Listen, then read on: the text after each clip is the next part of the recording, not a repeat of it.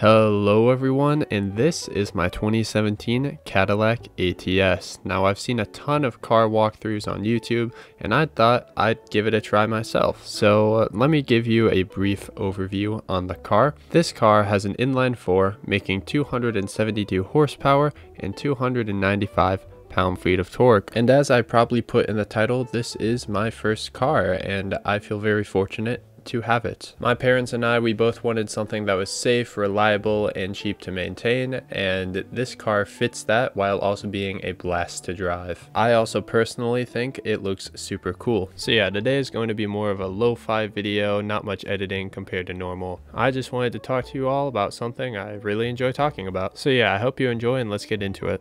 So here at the front, I'm going to start with the front splitter on the bottom.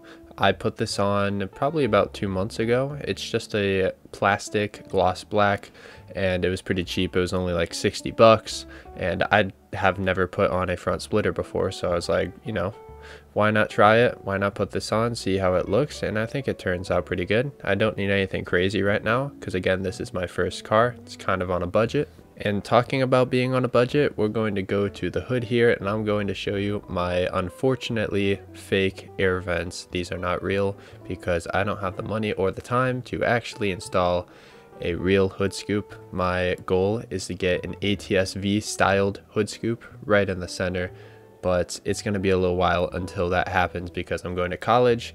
I need to save money for that, and unfortunately I can't pour it into my car. It's very, very sad. I don't know what you all think about it. I know a couple of my friends don't really like them because they aren't functional, but they were only 9 bucks and I personally think they look pretty cool. So as I'm walking around the car, I want to show off its pros and its cons to give a fair assessment of the car to you guys. One of its cons here is the paint work. The paint is peeling, it's chipping, there's a little bit of rust, and of course this was to be expected. It has driven 100,000 miles and it wasn't really garage kept for most of its life. And let's be honest, from far away it looks completely fine. I just thought this was the perfect segue into our sponsor, Paintworks Incorporated. Now I'm just kidding, there's no sponsorship. I just really felt like I was becoming a car reviewer just now, and sorry, let's just get back to the video. Here are my halogen headlights. They are super dim, so one of the first things I did when I first got the car was switch the bulbs, and now they're a lot brighter now. Eventually I want to change the headlight housing, but for right now it works. Now moving on to the grill here, I'm gonna be honest, I just don't really like it that much. It's not as cool as the ATS V grill.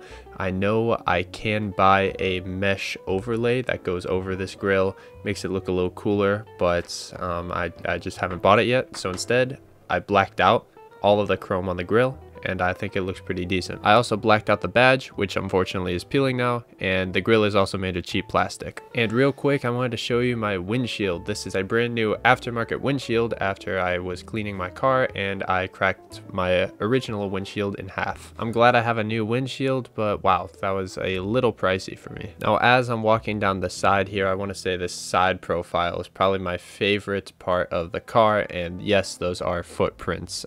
Don't ask me how they got there. I like to tell people that the previous owner had a bad date, and you know, that I really don't know because they were there when I bought the car. And speaking of other things that came with the car, I found a fingernail, full fingernail in the side of my door, and I also found a fortune cookie and some spilled coffee under the center console. Now I want to draw your attention to the side windows here. They are tinted. The rear ones were already tinted for me when I got it, and the front ones were not. So I learned how to tint myself. As you can see, the edges are not perfect. This was my first time ever tinting. And you know, for the most part, I think it looks pretty good. There's a couple little imperfections here and there, but you know, for the most part I think it looks really good. And just to let you know, the rear windshield and side windows are 20% and the front side windows are 35%. The windshield is untinted, so the car is perfectly legal. Keeping with the side profile, I want to talk to you guys about my rims and tires here. So here are the stock rims that came with my car. I think they look very nice. They're like a graphite finish. And I have new tires on here. They are Hankook Mavis traction control tires. They were Michelin's originally until I blew them on the highway and I needed a quick repair. So they had some Hankook tires in stock when I took it to Mavis after I got it towed there, and I got that all sorted, and they've actually been quite comfortable, and they have a really good warranty on them, so I'm not complaining. And right here is one of my brake calipers. These are Brembo brakes, and these were originally gray, but I painted them red using some Plastidip. People complain about Plastidip all the time because it's not like actually painting your brakes, but I think it's great because the caliper really doesn't get that hot, so it stays on really well, and you don't have to do all of the sanding and prep work, all the tedious stuff that you have to do when actually painting your brake calipers with permanent paint. I do admit these rear brake calipers are not looking the best, but to that I say don't paint your brake calipers in the dark at 10 o'clock at night. You do not get great results. And right here, I ended up putting some side skirts on the car. This was part of the front splitter and side skirt package that I bought from Amazon. And these I sort of like. Some days, I don't know. I kind of feel indifferent about them. They're okay, but they're not game changing. But yeah. And just take a second here, look at this side profile. Am I the only one that thinks this looks amazing? I don't know. And here is the driver's side of the car. This side is pretty much the same as the passenger side, as you would expect, but it's in like perfect condition on this side. The passenger side has a couple dings, it has some footprints, the gas cap is kind of dented, but this side, the driver's side, looks amazing. Right here is the rear of the car, so a couple things I did right off the bat. The Cadillac emblem is now blacked out, and the other badges such as the ATS, the 2.0 turbo badge, and the all-wheel drive badge, I took them all off. I think it looks a lot cleaner, a lot more aggressive. Here is the little ducktail spoiler here. I think it looks really, really good on this car. And the back right taillight here, I accidentally backed this car into a trash can a long time ago when I first got it, and I switched out the taillight, replaced it.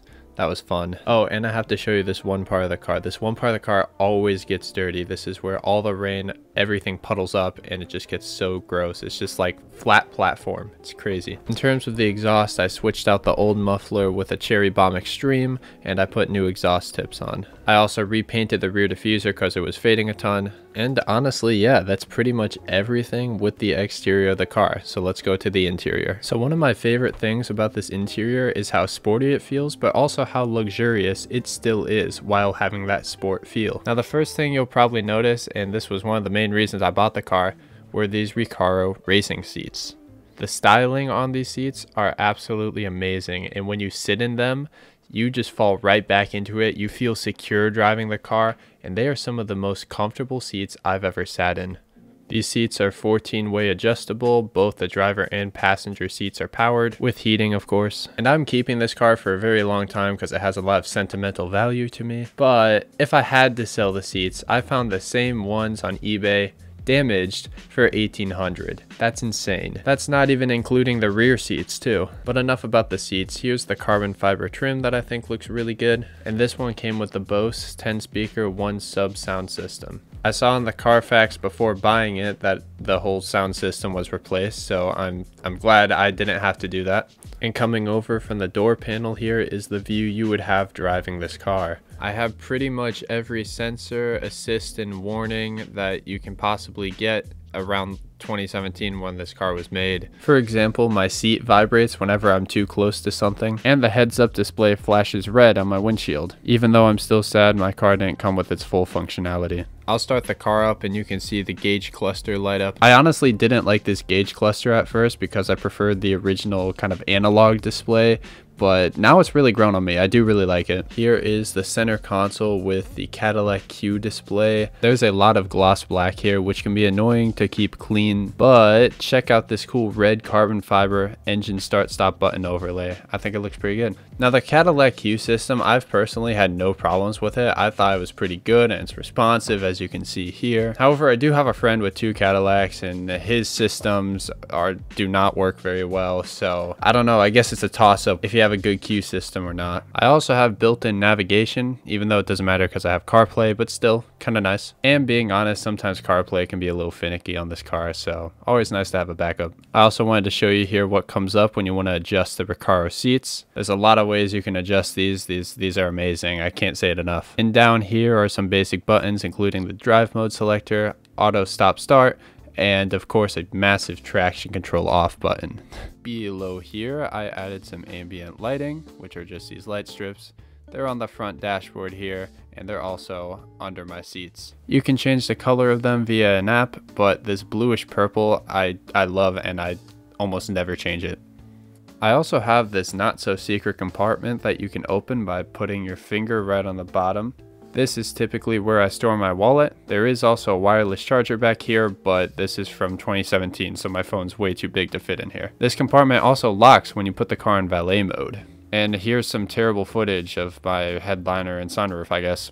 And here's the center console, nothing crazy, I just have a cord, and I 3D printed this tray to keep things more organized. Now if we go into the rear seats here, these seats are like oddly really comfortable in the back, and there is a decent amount of legroom considering how small of a car this is. You can see the ambient lighting under the seats here, and you can also see the Alcantara all across the car on the backs of these Recaro seats. I think it looks really nice. And we also have a 12-volt plug and a home outlet power source back here, which is kind of surprising, but greatly appreciated. Also, we have cup holders here. We got a little storage compartment with some Kleenex in there apparently. Did not know that was there. And we got pass-through to the trunk.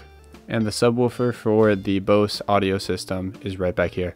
Now my trunk, here it is. It actually does have a really good amount of storage space. I've been putting mulch in here, which is why it's so dirty. But to give you an idea of size, I've easily fit 2 full-size suitcases in here. And I also wanted to show off these new floodlights I put in with the Cadillac emblem on the ground. It's still a little bit bright out, so you can't see them super well, but you can still see they're there. And here is the engine to the car. In terms of future plans with this car, I plan to do a cold air intake, E85 fuel, upgraded turbo and downpipes, a catback exhaust rather than a muffler delete, of course a tune, and some coilovers, even though that's not part of the engine. Most of this, of course, being done through ZZP, because why not? They have the fastest ATS in the world for a reason. So yeah, anyways, that's the walkthrough. I hope you guys enjoyed it. I tried to focus more on what I've done to the car and what I've done to make this special to me, rather than the standard kind of statistics on this car that are already all over the internet.